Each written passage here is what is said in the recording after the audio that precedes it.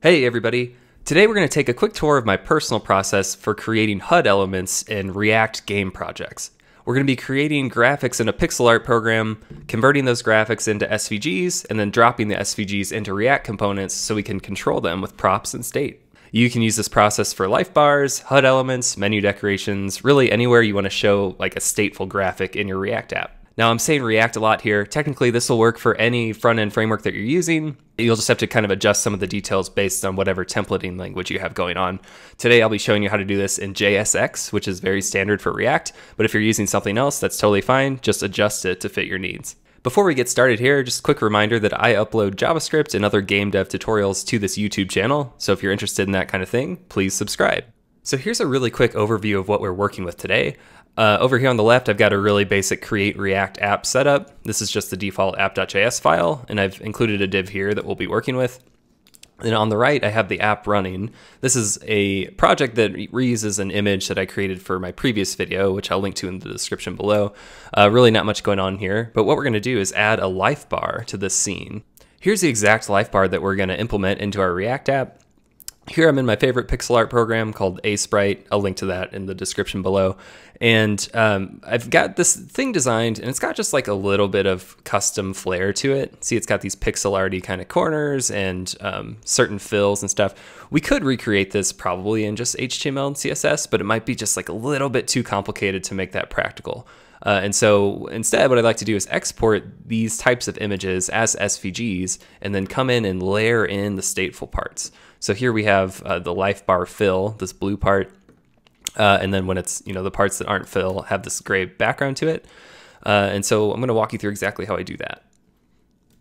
So the first thing I want to do is create an empty state version of this comp. So what I'm going to do is just like copy everything in here and make a new file of the same size and then paste it in. And this one, I'm going to take out all of the fills. So now we're kind of left with just our empty shell. I'm going to export this image from the program as a PNG. And remember, it doesn't matter what program you use. This is just the one I like.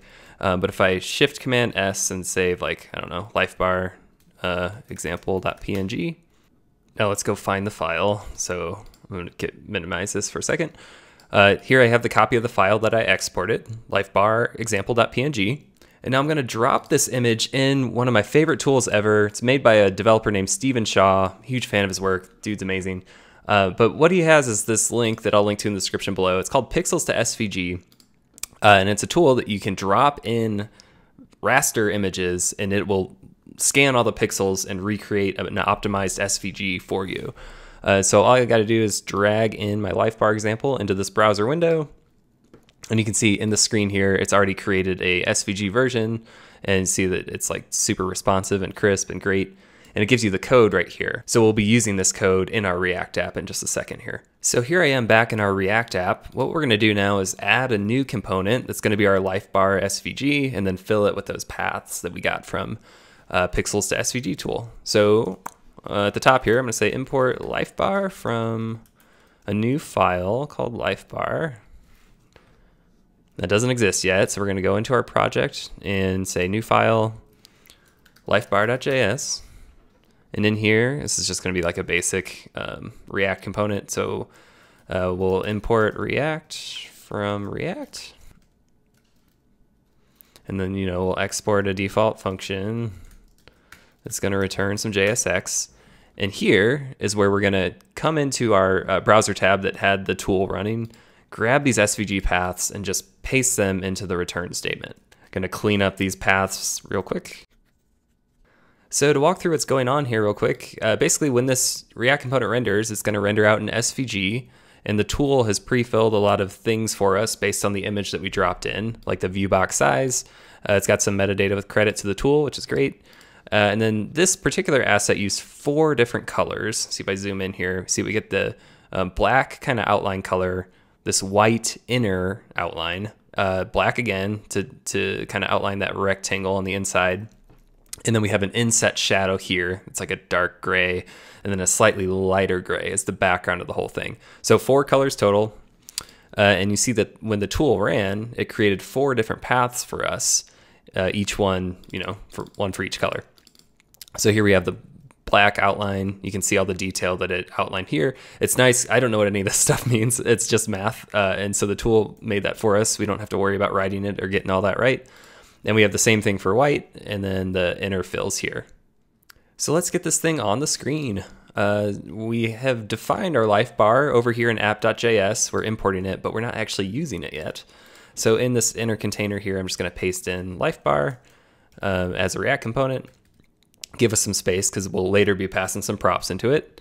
And now when the screen refreshes, you can see it's up here and abnormally large because it doesn't have any instructions on sizing.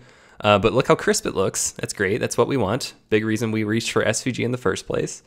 And so if I come back in here to VS Code, let's control the size a little bit. So in lifebar.js, the SVG has been created, but it doesn't have a width instruction. It only has a view box, which controls kind of the proportion of the whole thing. So let's lock some stuff down. Right here, I'm going to say width equals the width of the actual image, which is 44 pixels. It's designed at 44 pixels wide. So we can say 44, but that's going to make this tiny. See, when I hit save and reload, it's all the way down here at its natural 1 pixel size. So what we want to do is blow it up a little bit larger to take each one of those pixels and multiply it by whatever pixel size the rest of our game is using right now. And so that happens to be 4. So if I just multiply this 44 by 4 in the width here and save, see that the image scales up as we want, but it's still a little bit small for the video's purposes because I want to be able to see what I'm doing here. So I'm going to go ahead and just bump this up to like 8. Actually, how about like 14? There we go. So remember how the original design had this blue fill? That's what we want to add in now to our SVG. So I'll come in here, I'm going to make a new rectangle tag, rect, which is something you can do in SVGs. And in here, we're going to start with just kind of a goofy fill color. I'll use cyan just so it's like really bright and vivid and we can see what's going on. And then we'll position it. So we'll say X is 3, Y is 2. I'm just kind of like spitballing numbers here. Width, this is going to be the width of, let's try to fill it up all the way. So how about like 38, I think? I'll show you how I got to these numbers in a second. And then we'll close our tag. Come back over here and see that it's almost rendering, right? Here's the new rectangle that we added, but you can see that the alignment's a little bit weird. It looks like the vertical part is weird, and that's because this view box actually starts at negative 0.5. So any Y value we use in here, we need to kind of offset by that. So I'm going to go ahead and add a .5 here. And then now our newly shifted rectangle is filling the Lifebar as a whole. And what I can do is play with this width value here. So if I say like instead of 38, if I bump it down to like 20 or something, see that it's only going to fill up that much. And so we have like the basic workings of the part of our Lifebar that's going to fill up and down. So how did I get to 38? That's kind of weird. Well, the reason is, remember our Lifebar was designed at 44 pixels wide. If I bring it back into Aseprite, this whole area is 44 pixels wide, this much, but just this inner part right here is 38. See, there's like few 3 on each side that aren't included, and so that's kind of how I got to that value.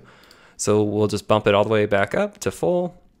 So now that we've got the basic layout right, let's come in and start variabilizing some of these numbers so they're not dealing with hard-coded things all the time. So what I'll come up here and do is just capture that full width of the fill at 38. And then let's just mock out like a current, let's say, just using easy numbers, say that this is like HP, right? And character currently has 50 HP, but the max HP they can have is 100. That should be about 50%. And so what we want to do is take these 38 pixels that we're working with and then only fill in half of them based on the current and max math. So to do that, what I can do is a new variable about percent is going to be current divided by the max. So that'd be like 50 over 100. That should give us 0.5. And then from there, we'll get that pixel fill number, which is going to be how many of the 38 we fill in. And so to do that, we'll just say whatever the full width is, which is 38 for us right now, times the percent. So that'd be like half of it. And then sometimes you might get into a weird case where we get like weird fractions of pixels. And so what I like to do is just say math.floor and surround it in this so that we always get a nice rounded value. And so now that we have a pixel fill, down here, instead of passing in, hard-coded 38, we'll pass in the pixel fill.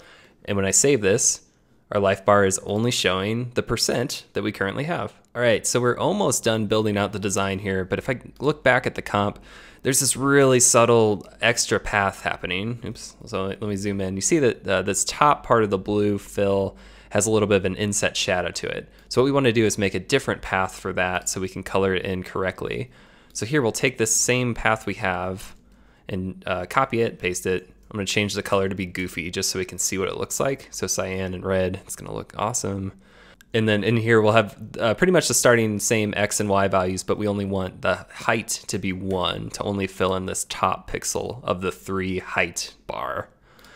And so when I save that and look back here, you see we have a red path up here, and our cyan path is still the main fill color. See, I told you it was going to look beautiful. And so now what I'll do is actually paste in the actual colors of our design. And so the hex value for the nice blue color is here, and then the slightly darker one, I just pulled these values from the pixel art program. And now when I save, you see that our Lifebar looks a lot better.